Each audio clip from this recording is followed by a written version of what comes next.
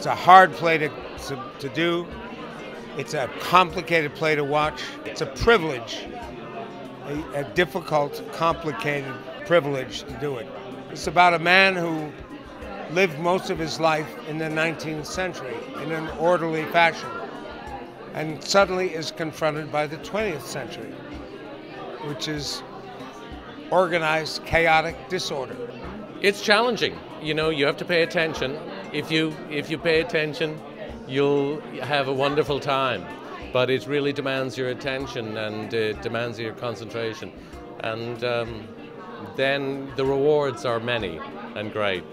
It is so emotionally intense. There aren't a lot of light moments in this play. There are a few, definitely, but it's a play about people in transition and people in turmoil.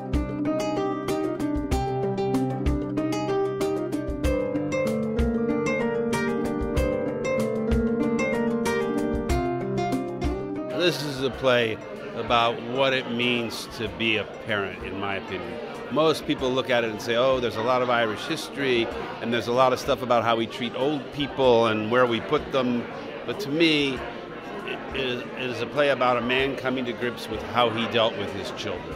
I mean, he says he literally says, your salvation is in the way that you treat your family.